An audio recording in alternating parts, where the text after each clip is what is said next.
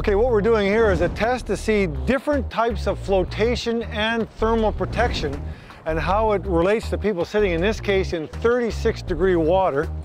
And we actually have someone here who has regular clothing on with no PFD whatsoever. We have someone else over here with regular clothing and a PFD. We have an extended wear dry suit that you might wear paddling or windsurfing. We also have a long-term wear survival suit. We have an inflatable PFD over there. And the first thing you'll note is that the 6 people who have flotation on are just sitting here seeing how long that they can last, whereas our person without a PFD is struggling pretty good. He's still breathing fairly strong. As soon as he came in, he started with a cold shock response, and he's still breathing fairly heavy. While in water, the participants had their core temperature monitored. They were allowed to exit the water if they felt too uncomfortable.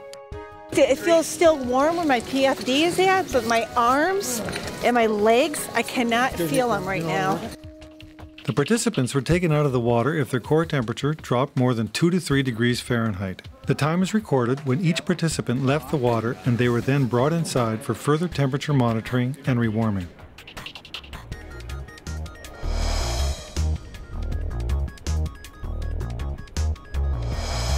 When I first entered the water, you could feel it took a while to get my breath under control. And then it was just a matter of, keep moving, staying above water, until eventually you just felt your hands starting to go numb and arms, and then you could feel the pins and needles kind of hitting you.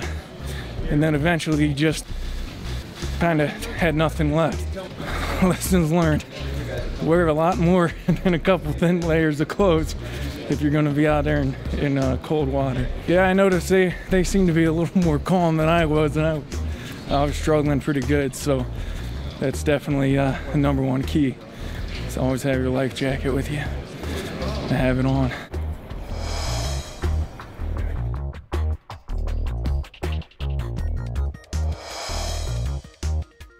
The inflatable life jacket. And I worked really hard at staying in the help position. I was amazed how effective that is.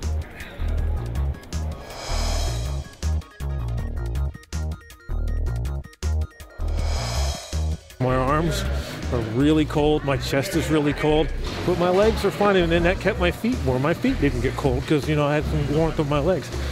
So I think it slowed it down, and it allowed me to be more comfortable than the other guys. It really matters, what kind of activity you're going to be doing and what kind of boat you're going to be on, of course. But of course, the life jacket with some thermal protection in this environment, particularly this kind of cold environment, has got to be worth the money. If you got to stay warm out there in the air, it might as well be something that'll keep you warm in the water too.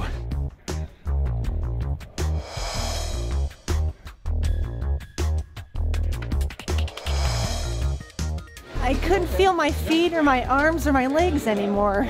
But you were floating, right? Yes. Yeah, and I gotta tell you, when they talk about the help position, people need to do the help position because that kept my heat in the longest. And it really works. So yeah, I couldn't feel anything when they took me out.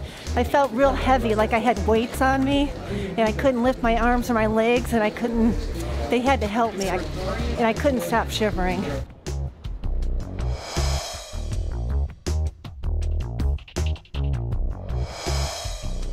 I had a dry suit on, and under the dry suit I had long pants and 2 shirts. And then I had a life jacket on. Well, I kept my hands out of the water. I refused to put them in the water at all. So my hands stayed decently warm, but my toes got really cold, and then it moved up my legs. And then my legs just went numb and I didn't feel it anymore, but my core and the rest of my body was fine.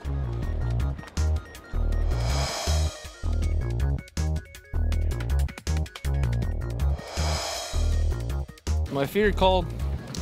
My extremities, feet, hands. I started to shiver a lot when I was in there.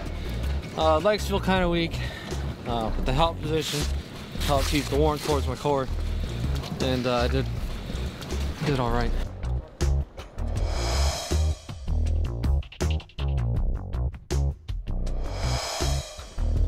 I was wearing an MSD 900. It's a dry suit with insulation in it.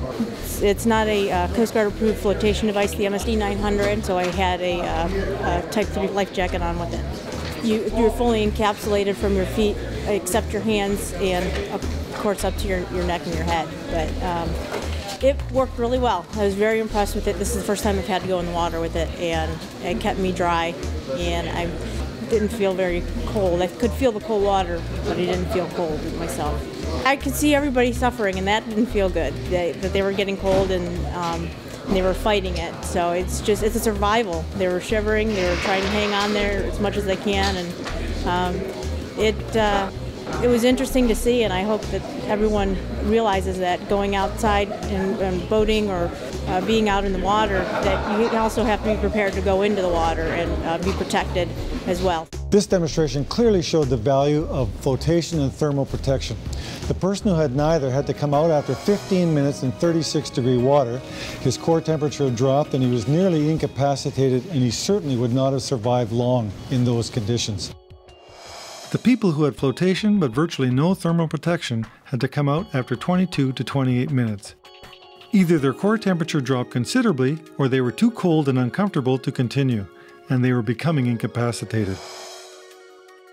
The people who had flotation and moderate thermal protection, such as a thin wetsuit or an extended wear dry suit with clothing underneath, lasted about 30 minutes. They felt cold, but they had very little drop in core temperature. The people who had thicker insulation like survival or immersion suits were doing fine. We took them out after 45 minutes, but they could have lasted much longer. Their core temperature was fine, and they just basically walked out of the building. So it's important to remember, if you're on water in any kind of activity, you need to have flotation. And if your activities take you on cold water, you need to have thermal protection.